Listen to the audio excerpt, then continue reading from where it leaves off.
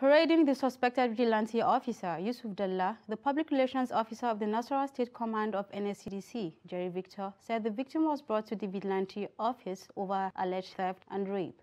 The victim happened to stole some property that belongs to someone, and she was arrested. After then, she was taken to the vigilante office opposite PDP Secretariat here in Lafia. Upon interrogation, she has confessed, of course, to the crime.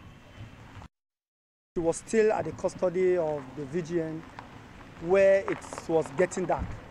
So at the process of that, she needs to be kept somewhere for safekeeping so that the interrogation or investigation will continue the next day.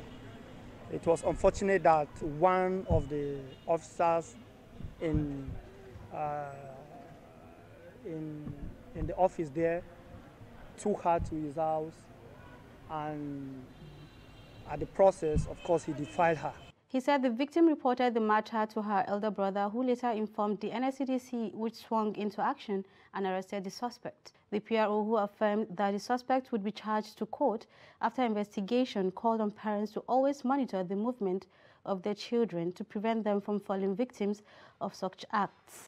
There are different kinds of people on the street, and they would like to take advantage of these young girls that are coming up.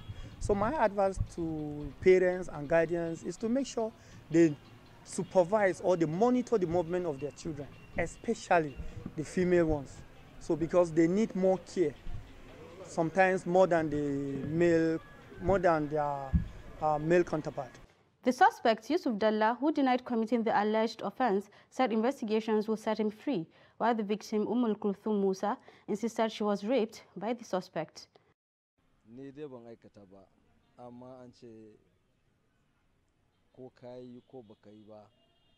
I didn't commit the alleged offense. She was brought to our office over alleged theft, and the next day I just heard that I raped her. I don't argue with authorities, but I know I will be free after investigation.